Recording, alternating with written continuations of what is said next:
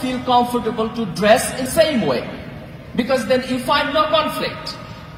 But if you go to somewhere and you find out that you are the only girl who does the hijab, or you are the only boy who goes to pray and nobody else, then after 1 day, 2 days, 3 days, and you find a little bit negative pressure to change your behavior because you identify yourself the extreme minority.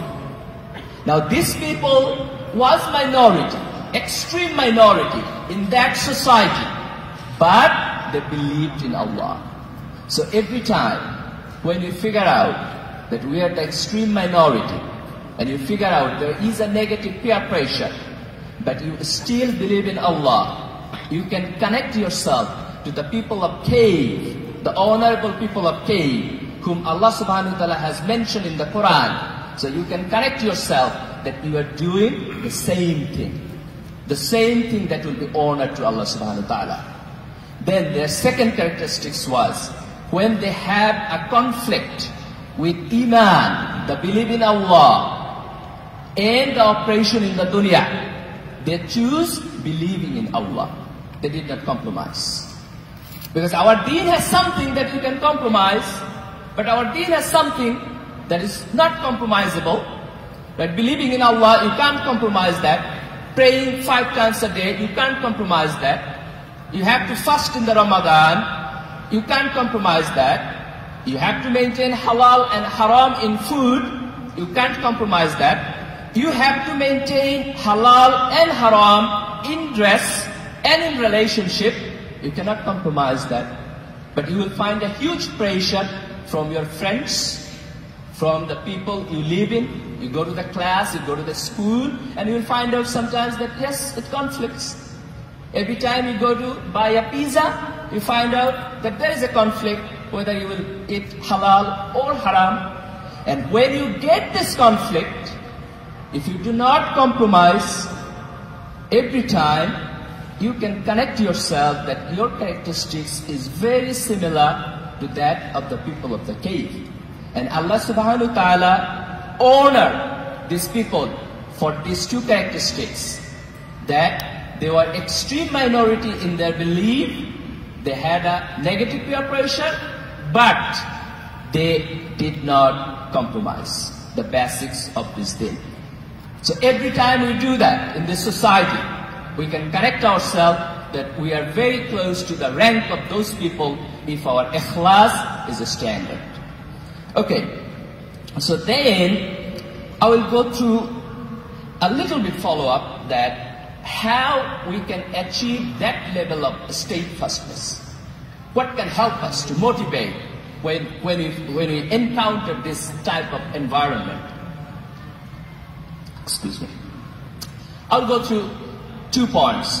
The first point will be philosophical, a little bit understanding of the law of Allah subhanahu wa ta'ala, the sunnah by which He governed the spiritual and the physical universe. And second will be some action plan. So the philosophical point is that everything has an up and a down. An up is followed by a down, and a down is followed by up. So when you find out that something is going in your life bad, you are frustrated, you are oppressed, you did not like it, but it happened, just connect your mind, your psychology to this natural law that there is up and there is down. I'm giving 2 examples, one from Quran and one from Hadith. One Hadith is saying, this is a Sahih Hadith, that Rasul sallallahu alaihi wasallam had a she-camel, and that was very fast running. And at that time, no other camel could beat that. So people are happy that Rasul sallallahu alaihi wasallam had a camel, and that always win the run. One day, a Bedouin came with a very young camel. That is not a very old, very famous, it was a very young camel. And fortunately or unfortunately, that camel of the Bedouin beat the camel of Rasul sallallahu alaihi wasallam. And people are upset. Upset for 2 reasons. Some had an emotional thing, wow, this is the camel of Rasul sallallahu alaihi wasallam that is unbeaten. Was emotional. And other things, it is really unbeaten. What happened? Then they went to Rasul sallallahu alaihi wasallam. Rasul sallallahu alaihi wasallam smelled that there is something wrong. Then he made a statement. He said If anything go up, Allah make that down. Subhanallah. That's the rule of the universe. If anything go up, that goes down. Then now come back to the Quran, Surah Al-Inshirah. Allah subhanahu wa ta'ala is saying, this is a very famous verse, you know, Innamal usri yusra. Indeed, every hardship is associated with an ease. So that means if you go to the down, it will come up. So if you know that, this is a philosophical understanding, then your heart will be prepared every time you go up, that okay, there will be something down, this is part of the natural law.